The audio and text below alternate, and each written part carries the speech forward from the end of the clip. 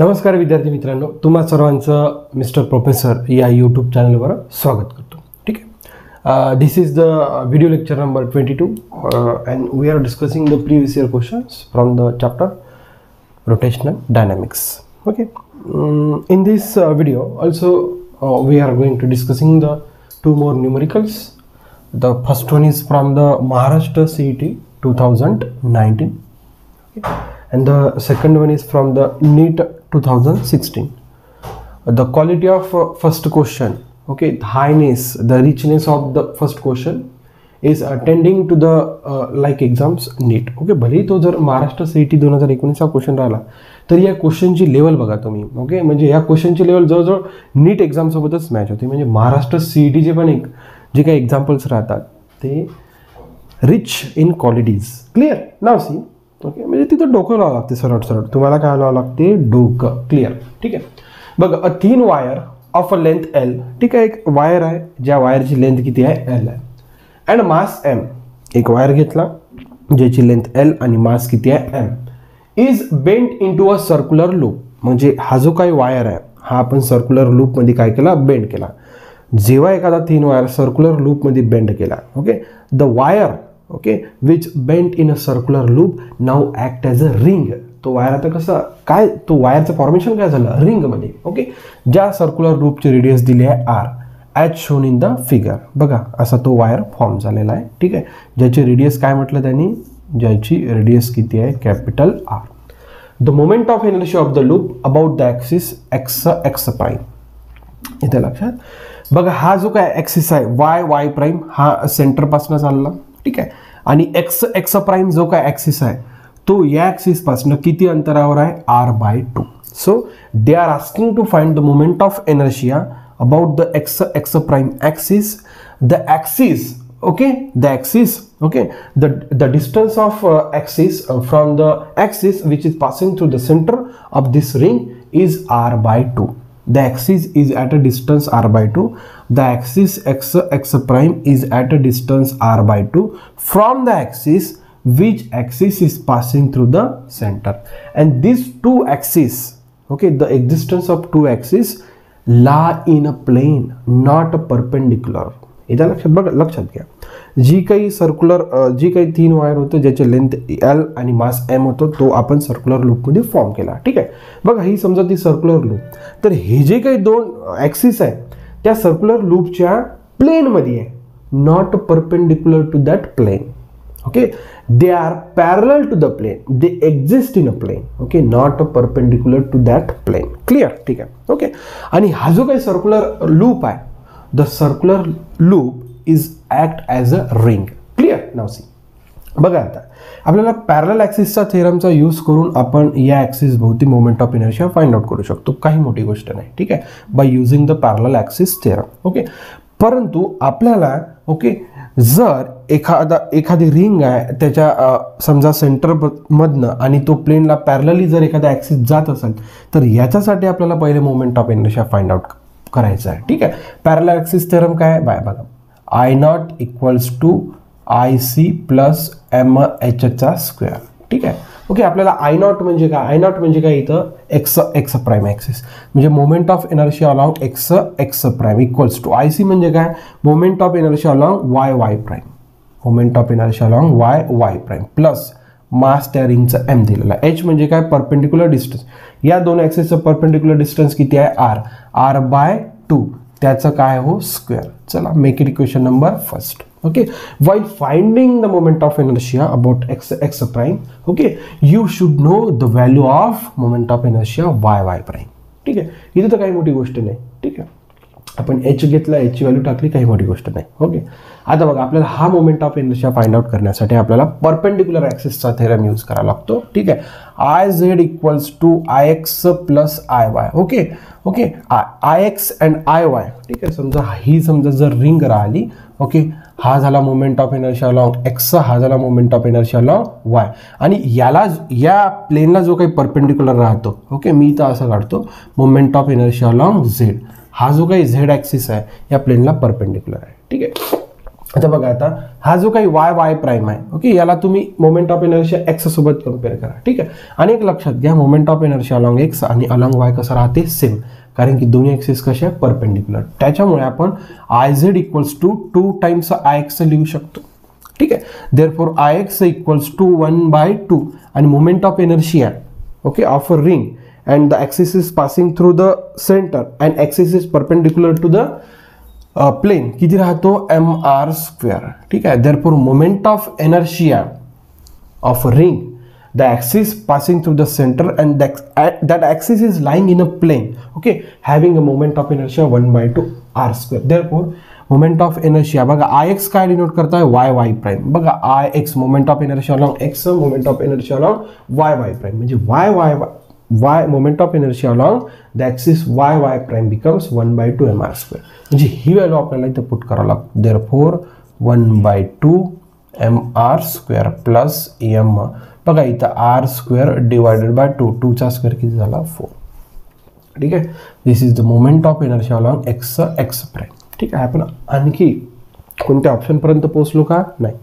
Okay, बघा तुम्ही जर ऑप्शन बघितले तर ऑप्शन मध्ये तुम्हाला इथं पाय दिसत आहे, ओके, तुम्हाला इथं लेंथ दिसत आहे प्रत्येक ऑप्शन. बघा 3 आणि बघा m तर आलेला आहे आणि न्यूमरिकलचं टेन्शन नका. फिजिकल क्वांटिटी कोणत्या कोणत्या दिसत आहे, m, l आणि पाय तर कॉन्स्टंट झाला, m आणि l दिसला पाहिजे. इथं l दिसण्यासाठी काय करायचं, हे जे काय आपलं ऑप्शन बनत आहे इन टर्म्स ऑफ r बनत आहे, परंतु आपल्याला काय पाहिजे, इन टर्म्स ऑफ l. काही हरकत नाही. बघा आता, okay okay, they have given wire having a thin wire having a length l and mass m. If that wire bent in a circle, okay, if that wire having a length l bent in a circular loop forming a ring, then length of that wire becomes the circumference of that circular loop. Okay, got it? Okay, okay, the length of wire, okay, if we bent in a circular loop, then the length of wire becomes the circumference of that circle. Got it? Okay, कळत आहे तुम्हाला? Okay, okay. इथं लक्षात, therefore length of this wire becomes the circumference of that circle. ज्या सर्कलची radius किती आहे, r. therefore काय लिहू, 2πr. इथं लक्षात, हे स्टेटमेंट खूप महत्त्वाचं, ठीक आहे. याच्या इथं बघा, आता आपल्याला इथं r नको. इथं लक्षात, आपल्याला कोणत्या ऑप्शनमध्ये r नको, मग आपल्याला r ची व्हॅल्यू तर प्लेस करायची आहे. therefore l/2π equals to me काय लिहू शकतो, r. therefore in place of r, now you can put the value l/2π. therefore the option in terms of the l and pi. therefore the options in terms of l and pi. Okay, now keeping the value of r in the above equation, therefore 1/2 m. Okay, what is the value of r, l/2 pi whole square plus m divided by 4. what is the value of r, l/2 pi, and make it a square. Now this is the simple algebra, okay, anybody can do it. Okay, बघा, therefore m divided by 2, l square divided by 4 pi square plus m divided by 4, l square divided by 4 pi square. Clear? Now see, आता बघा आपण काय करू, बघा l square divided by 4 pi square common निघतो, तो शिल्लक किती राहतो, m/2 plus m/4. Okay, making a common l square by 4 square. What means तसं तिथं m पण कॉमन निघतो, काही हरकत नाही, परंतु आपण राहू दिला, ठीक आहे. therefore l square divided by 4 pi square, ठीक आहे. बघा आपण 2 न जर इथे खाली मल्टिप्लाय केलं तर दोघांचा बेस काय येतो, सेम. हा 2m, हा 3m. Okay, 3m. चला आता एक छोटेसे कॅल्क्युलेशन्स करू आपण. बघा आता, बघा 3m l square 4 Chowk 16, 16 pi square. therefore the option becomes 3m l square 16 pi square. बघा 3m l square 16 pi square. therefore the option number first one is the correct one. Okay, इधर लक्षात. Okay, still the question is from the Maharashtra CET 2019. Okay, but the quality and the richness of this question is totally matching with the NEET exam, no doubt. इथं लक्षात, म्हणजे त्याच्यात जे काही बनवलेलं आहे त्यांनी क्वेश्चनचं formation. Okay, the formation of question is very, काय म्हणू शकतो त्याला आपण, जे एक त्याची एक लेवलच आहे ती. ह्याच्या लक्षात बघा, इथं तुम्हाला त्या दोन काय काय गोष्टी चेक करत आहे. एक तर एक्सक्यूज मी सॉरी, एक तर दोन गोष्टी चेक केल्या, perpendicular axis theorem, sorry parallel axis theorem, perpendicular, म्हणजे दोन्ही थेरम तुम्हाला क्लिअर कट अंडरस्टँड पाहिजे की कुठे यूज करावा लागतो. Okay, the first in the introduction section of this question, okay, you should know the theorem of parallel axis theorem. Then while finding the moment of inertia of that ring, okay, the axis is passing through the center, but that axis is lying in a plane, then you have to use the perpendicular axis theorem to get that moment of inertia. Okay, so that getting the moment of inertia, keeping these values, okay, if we match this moment of inertia with the given options, you will get to notice that there is options, okay, existed with the value of length and pi. Therefore, okay, changing this r in terms of L, you will get the solution. इतकं सोपं आहे, हे लक्षात. Okay, बघा आता तुम्ही हे pause करून नोट डाऊन करा. आपण सेकंड क्वेश्चन कडे वळूया.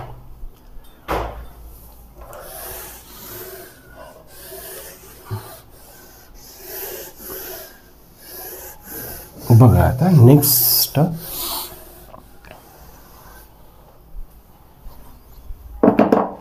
we will move to the next one, the solution for the second. The question is from NEET 2016. A solid sphere of a mass m and radius r is rotating about its diameter. काय हरकत नाही, solid sphere आहे, त्याच्या diameter भोवती rotate होऊन राहिलं, ज्याचं मास m आणि रेडियस किती आहे r. ठीक आहे, फुल stop. A solid cylinder of the same mass and the same radius is also rotating about its geometrical axis with an angular speed twice that of the sphere. ठीक आहे, बघा याची आपण angular speed लिहू, angular speed of this sphere. ठीक आहे, then the solid cylinder having the same mass and radius, ठीक है, rotating about its geometrical axis, okay, and having a angular speed of solid cylinder, okay, is equals to 2 times the angular speed of solid sphere. This is the given condition that they have given. Okay, then full stop. The ratio of their kinetic energy of the rotation, therefore kinetic energy of sphere divided by the kinetic energy of the cylinder, they are asking to find.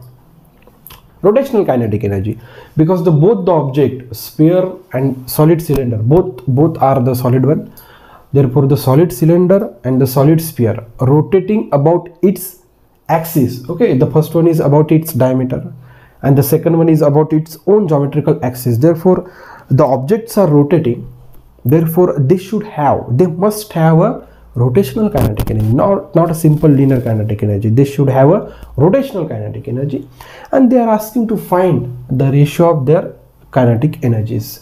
Therefore the rotational kinetic energy and the cylindrical kinetic energy. Okay, under one conditions, the angular speed of solid cylinder is equals to the 2 times the angular speed of a solid sphere.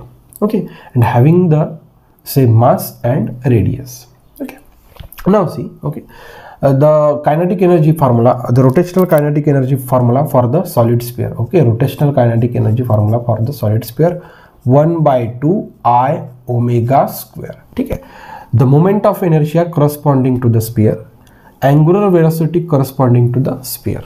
Clear? Now see, okay, now, okay, as we write the rotational kinetic energy formula for the solid sphere, okay, in the same way, okay, we have to write the kinetic energy formula for the solid sphere, 1/2 I omega square, the moment of inertia for the solid cylinder and the angular velocity for the solid cylinder. Clear? आता बघा, therefore 1/2, this is the moment of inertia for the solid sphere along the diameter. What is the value? 2/5 mr square. Okay, and omega s square.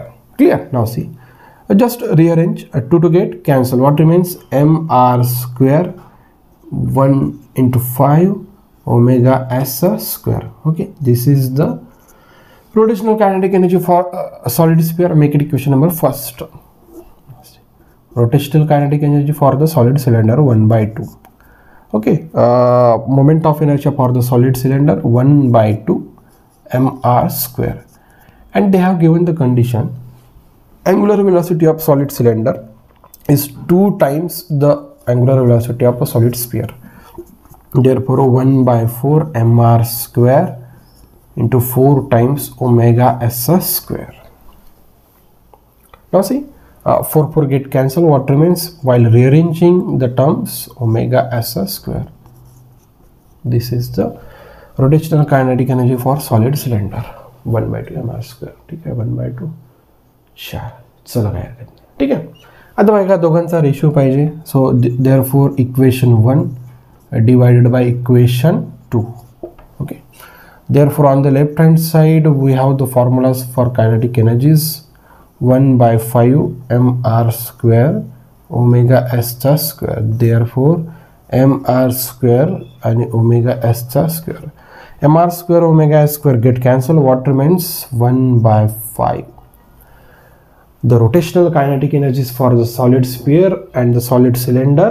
Okay, the ratio of rotational kinetic energy for the solid cylinder and the solid sphere to the solid cylinder becomes 1/5. Okay, किंवा और याला आपण 1:5 याही फॉर्मॅटमध्ये लिहू शकतो. दोन फॉर्मॅटमध्ये ऑप्शन चेक करायचे. Okay, so 1:5 the format is present in the given option. Therefore the option number 3 is the correct for a given numerical. लक्षात मला तर म्हणजे याही क्वेश्चन म्हणजे या क्वेश्चनपेक्षा हा क्वेश्चन सोपा वाटला. भलेही तो क्वेश्चन नीट जर आला याच्यापेक्षा सोपा आहे, कारण की या क्वेश्चनमध्ये आपल्याला 2 प्रकारचे त्यांनी ॲक्सिस थेरम्स यूज करायला लावले आणि अल्जेब्रा. इथं काही मोठी गोष्ट नाही. रोटेशनल कायनेटिक एनर्जी माहीत आहे, हाफ ओमेगा स्क्वेअर. त्याच्यामुळे आपण जस्ट व्हॅल्यूज पुट केल्या. फक्त ते काय चेक केलं, एक तर rotational kinetic एनर्जीचा formula. Then you should know the moment of inertia regarding to the solid sphere and regarding to the cylinder 1. That's it. Okay, just ratio आहे, simple algebra. So anybody can do it. Okay, जर तुम्हाला हा उपक्रम आवडत चालला असेल तर like share subscribe करायला विसरू नका. So thank you for watching. In the next video.